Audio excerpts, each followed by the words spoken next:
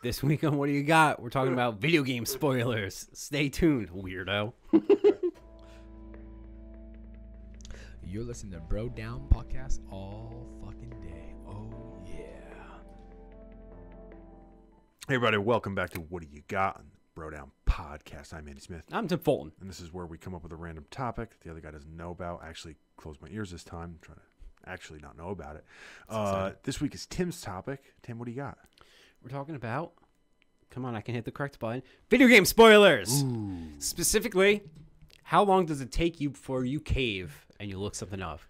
Because you and I had a conversation earlier. You were in a little bit of a unique situation because you were fighting a boss like a fucking nerd, and you couldn't figure it out until you did. I did. Until you did. But it got my head spinning. I'm thinking about, like, back in the day, there was no internet, you young whippersnappers. There You was just had no, to like, print out cheat codes. you had to print out cheat codes. You had to go buy a book if you wanted a legit walkthrough, which all that has changed. So Dude. the OG us didn't have these options, but current day us, how long does it take us before you just say, fuck it, I gotta know? You know what, dude? The sad truth, and I'm going to answer this, and we're going to talk about this. The sad truth, though, is that there's no games with campaigns anymore. There's very few. I was a little bit worried about this topic going into it. Worried and excited because you and I have played very different games. Yeah. Like, we're both gamers, but we play different stuff. Like, there's definitely a crossover, but we don't have the same kind of... No, it's like same, and we have some crossover, but again, it's not the same. But I do remember those cheat code books, like the walkthroughs. Yeah. And like thinking how cool those books were, and how much money those companies probably made, and now they're Gone. They're all gone. But how long would it take me to get frustrated to the point where I look something up? I would definitely look up cheat codes for games. But if it was a game that I really, really liked and was into, I wouldn't look up anything because I would want to beat it myself. I go back and forth. If it was a game like GTA, I would look up cheat codes all day because it's just about, like, this game is literally just trying to create chaos. Yeah. So That's different. Yeah, but like other games, Like, going back to your example, like, say you had a save right before you fought that boss, and you played that battle over and over again, and you just kept on losing. How many times do you lose before you say to yourself, I have to figure out how to kill this guy? I would say 8. Exactly. I would say that like 9, I would say probably 7 out of 10 times I would probably just accept the defeat. Okay. But the thing that made this one different was that, like, because of the game mechanics in that game, he was just going to keep going through my shit. So I couldn't, like, accepting defeat wasn't an option. Even if it was like, all right, I figured out why and I figured out how I can do it, but I'm still going to lose this battle. Yeah. Like, that would be fine. But if I didn't figure it out, it was like, so then the game is over.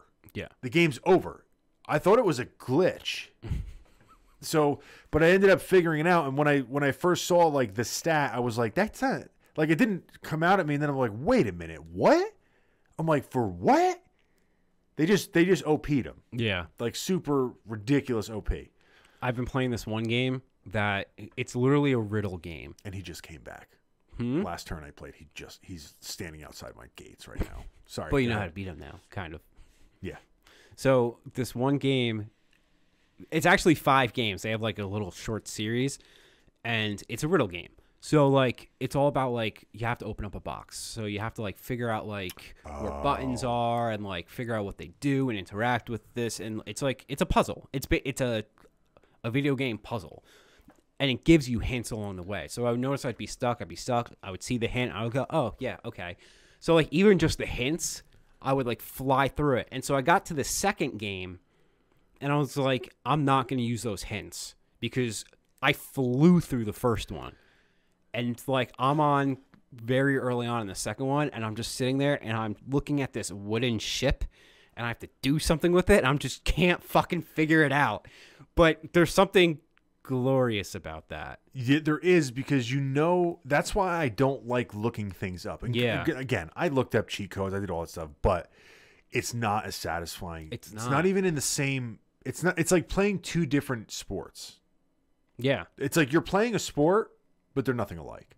So the feeling that you get, there was an example that somebody used on that, where talking about like giving somebody a hint, right? And the example they used was, if I showed you a picture, if I said, "Hey, I want you to tell me everything that you know, everything that you remember about this picture. I'm going to give you 10 seconds to look at it."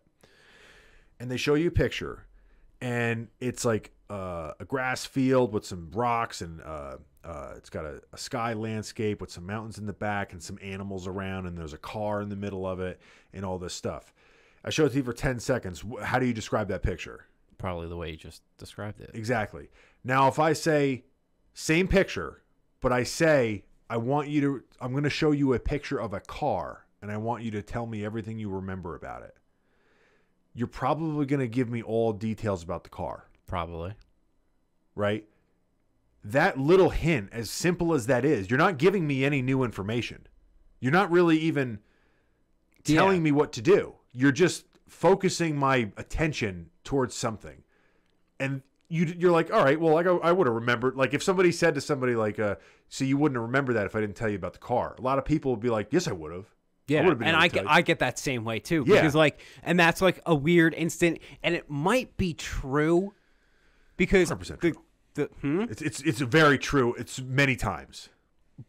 but getting there yourself is just different. Yes. Like the hints in my game would be like, I wonder what such and such does, and you're like, oh yeah, I do wonder what such and such does, and you play around with it, and you're like, oh, it flips open. Okay, so now I can do this. But if And you didn't get that hint, you'd feel way more like, I fucking did that. it might have taken me 2 hours. Yes. but I eventually would have been like, it's a And- thing. It flips. And that game that you play, that game is for that. Yeah, it's exactly. It's for not that. like you're stuck in a game that's a fast-paced game and you just can't figure out some stupid thing that happens once and you're like, the fuck is this? It's made to make you think without the hints. I go back and forth on it a little bit because it's not in the same style, but we've played those murder mystery board games where like you have to figure out who the killer is. You remember that time we had the picture, and you had That was a fucking glitch in a tabletop tangible game. There was a glitch. Okay. there was legitimately a glitch. Yeah. But like We're in the Matrix, bro. it's like shit like that lingers on my head. Like, what if I can't figure it out because it's something fucking dumb? See, that pissed me off because, and I could- get that shit happens, but for everyone else who was not at that game, which is only 6 people, but it was basically like murder mystery. They gave you 6 pictures of still frames of surveillance cameras, and they say like, you know, there's a clue in here. Dude, we looked at these pictures for like an hour and a half. Yeah. And there was nothing in there. So we finally looked in. It says for the hint, like clearly picture number 6 has a person walking in the bushes. And we're like, no, it doesn't.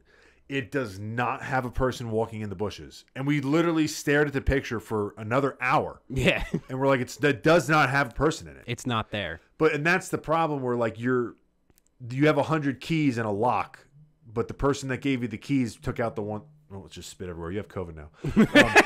Took out the one that actually works. Yeah. So yeah. Yeah. It was like one of those I did one of those escape the rooms, and it was a lot of fun. The one that I did, it was like this really cool. It was black and white, and it was like this old looking house type thing. It was this dope scenario, and everyone that was there was having a grand time. And there was this one part, and they allow you two clues. And we got to this part, and they're like, you have to make the paintings meet. And there's these two, not paintings, pictures. And there's a picture of a father and son, and they're on different ends, and they're screwed into the wall. And we're sitting there like, what do we do? Like, we're trying to rip them off. We're trying to do all these things. And the answer, which they gave us, was literally you have to touch one, hold hands with someone else, and they have to touch the other one. And we were just like, you could give us 4 days with the amount of information we had. we would not have come up with that. We would not have been like, meet me here. You know what's also interesting is with certain games, knowing the mechanics and knowing like, I don't want to say the rules, but like if you're playing a game that's a non-fantasy game, right? Okay.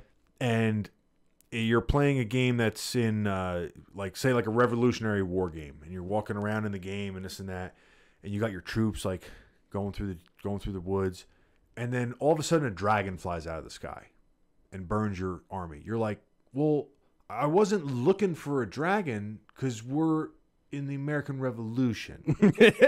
So like, like that hint of like, keep your eye on the sky. Like it doesn't mean look out for a fucking dragon because I didn't know we were playing by those rules. Like you just added an element that doesn't seem like it goes here. Yeah.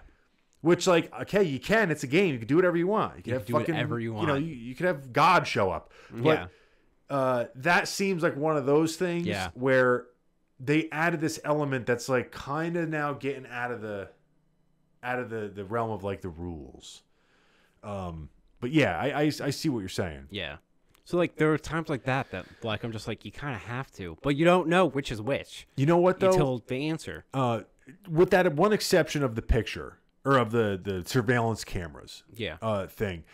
I think if you're playing a game that's a puzzle game and you get to the point where you just like you want to get to the next thing, you're not in the right mindset to play that game and have fun. That's true. You're in the mindset of like I just want to go to the next level. And that's not the point. The point is to get to the end of the game by yourself. It's funny that we're bringing it. We're kind of skewing this into board games instead of video games. But we are. But it all still applies. My coworker, Allie, who has been on the Throwdown podcast, they did one of those games with her family recently. And they did 2 in one night because they were like short one-shotters. And she's like, the second one, it was a board game, Escape the Room. And she's like, we got to a point where we had to do something with keys. She's like, we couldn't figure it out. And the timer went off. And she's like, and at that point, all of our kids looked at us and they were like, we've been playing board games for 3 hours. Everyone have a nice night. We're going to go do our thing. So she's like, they left. She's like, Larry and I are still looking at each other like, we got to get this done. Yeah. And they're still working on it. Yeah. It's been like 2 days. Yeah. No. Remember the game Myst?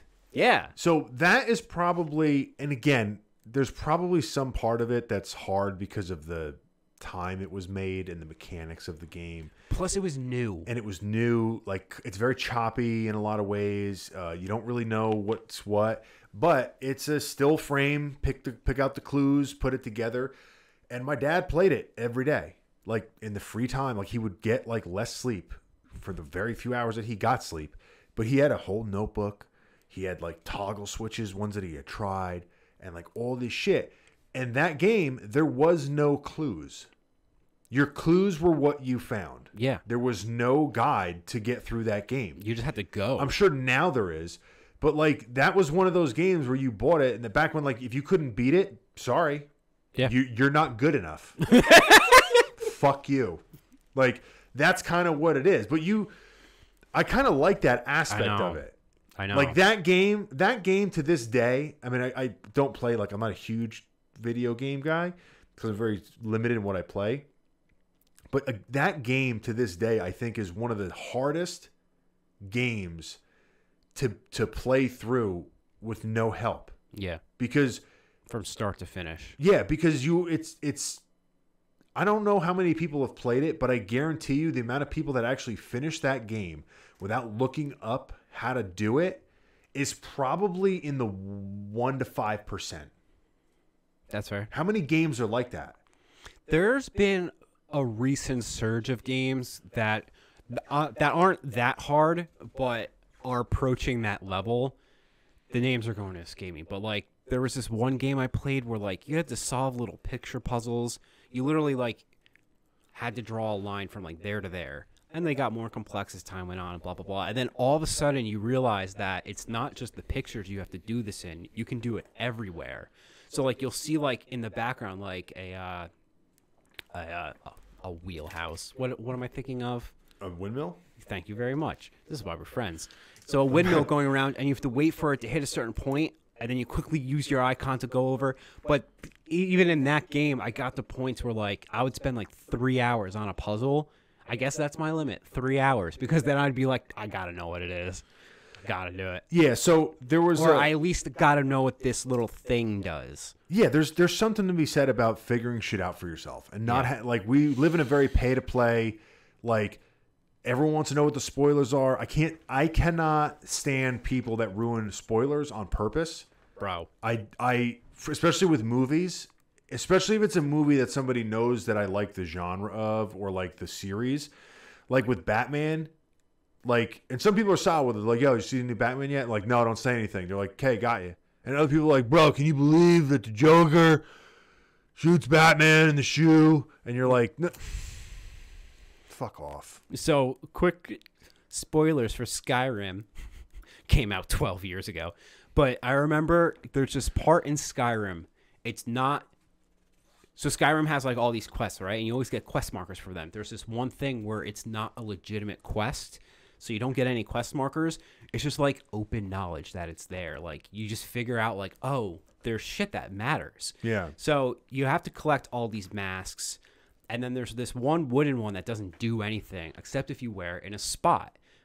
Long story short, I had one question on it because I wasn't sure about something. Or I had lost a mask and I was like, I need to figure out how to get it back. So I went to Reddit. And I, in a very... not super detailed post, but I said, listen, I don't want spoilers. I don't want to know anything more than what I'm asking, but please tell me what I'm missing for this thing. Yeah. Whatever my question was. I can't remember exactly what the question was. And the first guy to respond that said, oh yeah, well, you do get a cool mask when you finish. And I was like, bro, the amount of times I said, no spoiler, no spoiler, no spoiler. You told me what I get. You literally went to the worst place ever for no spoilers, the internet. I did. You did. I mean, I'm clearly salty about it. This probably happened like 5 years ago. Yes, but you have to see the irony in your request. I know. I'd be like, hey, nation of trolls, please don't troll me. And they're just like, this fucking guy's new. He must be new. Yeah, you want to know how the game ends? We'll tell you that too. Yeah, so fucking... whatchamacallit? Two more things and then I'm done talking. Fair. One of the reasons why I hate spoilers so much, and if you recall missing out on like a part of like a movie or something. So the one movie I never like watched growing up, just because I didn't watch it, but it's a very popular movie, is Usual Suspects, right? And I'm very good at remembering movies. If I was as good at school as I was at that, I wouldn't be where I am now. So I remember I just missed that one. Growing up, I just missed it. Yeah. And it's not like it was because I was rated R. Like I watched rated R all the time when I was a kid. So I missed that one growing up. And I remember that one was like one of the first like reveal movies that was like really popular. Where you're like, oh my God, what? And I remember that when I watched the movie, I was like, oh, I know who it is. You know why? Scary Movie. Spoiler alert. Scary Movie had a parody of Kaiser Soze, and it was Goofy, or Doofy. Yeah. And at the end of the movie, Doofy's walking with his limp, and he starts walking straight. And he takes off his jacket, and he gets back. And that's the ending of Usual Suspects. Verbal Kint is the guy, and he does that. But, like, I remember watching that and being like... damn it. But just being like, the movie was so not interesting to me. Yeah. Because you knew. I knew who it was. So all those things, I just like, it's like if you knew who the murderer was and then you watch the movie and you're like, oh, it's so clear who it is. And you're like, but it's not. It's not because you know. Yeah. You're putting the pieces together after you found out. So you didn't get the mind explosion at the end like you're supposed to. Yes. And it's almost like when you tell somebody about like the first time you saw X movie in the movie theater. Like a good one I always bring up is like the movie 300. Mm-hmm. That was like one of the first movies when like everyone was jacked in it. They're like super crazy visuals. The music scores were fucking all like they just upped the level of everything. And that was a huge movie. Like everyone went and saw that. And like you watch it today and you're like, It's all right. All right. Like if you just never saw it before, but you can't see what that's like back then. It's like watching, like talking to your parent about when they first saw Star Wars versus if you just watched it now, you're like, this is stupid. Yeah. You're like, everything looks fake. And you're like, what? It's real as shit ever. And the last thing I want to bring up is remember when, getting back to the puzzle games, is when you had an entire thing set up. Oh for my the lock. God. We're just at the point where we're telling stories on the podcast. That's fine. Because I'm very good at those, like, look at a thing that's supposed to be another thing and figure it out. And that was... So for our audience out there, we are D&D nerds. And we were playing D&D, and I was DMing for the very first time. And I had come up with this scenario where I had a loot box for them to get. For them to get into the loot box, every 2 minutes, a bad guy would come. No, a team. It was like 10 zombies or some shit. No, hold on. No, I remember. It started off with a skeleton, and every time it was going to add another skeleton. So I think I might have started with 3 or something like that, but it would have been 3, then it would have been 4, and the whole point, and one of you, if you were trying to solve it, couldn't fight. So the whole point was to get you guys frustrated I felt and bad. like doing whatever. And the puzzle was a real life puzzle lock. You had to figure out this lock that had like this like trick to opening it. And as I was giving out the instructions, you have figured it out and you're like, done. And I was like, I was so proud of myself for coming up with this elaborate spot because I was expecting you guys to leave and come back and be like, let's give it another go. Or like trying to like be like, Tim, come on, give us the lock so you can like solve it on the side or something like that. And you had figured it out in about like not even a minute. Like it took about probably like 40 seconds. I was so mad. Flipping tables kind of mad. You know when like everyone's playing a game or something and you know that you're like pretty decent at a certain thing, but like you don't want to be like, give me that. Yeah. Like I think Jamie was like looking at the lock or whatever, and I just like you were reading. I'm like, let me see it for a second. And she's like, all right, like here. And I like looked at it and I'm like, and you were like the look in your face, you were like, fuck you. I'm like, I do feel bad because that was like a really good setup. It was such a good setup. It was really good. I wanted to see you guys in turmoil. I wanted you guys to like have the conversation of how much is this going to be worth it. The one time we try to make it turmoil, it doesn't end up turmoil. All the other times it's simple. It's like, who's going to loot the the squirrel? Everyone's like, I want the squirrel's tail. Like, no, I need his eyes. You can't have it. Roll for initiative. We're fighting to the death in real life. In real life. Jesus Christ. Yeah. All right. That's it. That's it. Thanks for stopping by. Thank you for being a friend. Well, do you know that song? Neighbor. Oh. All right, guys. Don't forget to go to brodownpro.com. We have a bunch of cool stuff. We just told the D&D story. Well, we have D&D stuff for sale right now on that website. Don't forget to like and subscribe. Hit the little bell notification so you get all of our videos. And we will catch you guys next time. Later. You're listening to Bro Down Podcast all fucking day.